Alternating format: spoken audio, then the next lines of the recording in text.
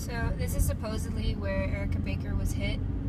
There were a bunch of cars lined up on the street right here, and there's a hockey game in the rec center down the street right there. And this is supposedly the intersection she was hit at. It's Powhatan and Glengarry.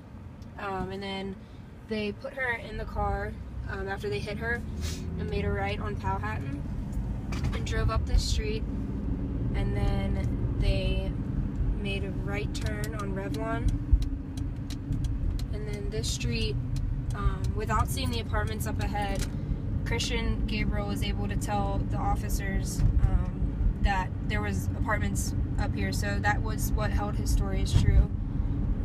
When we get up here, you'll see. And up to the right up here is the apartment complex that he was talking about, which is what made his story valuable, and that's what ended up winning him in court, or I don't know if winning is the right word, but ended up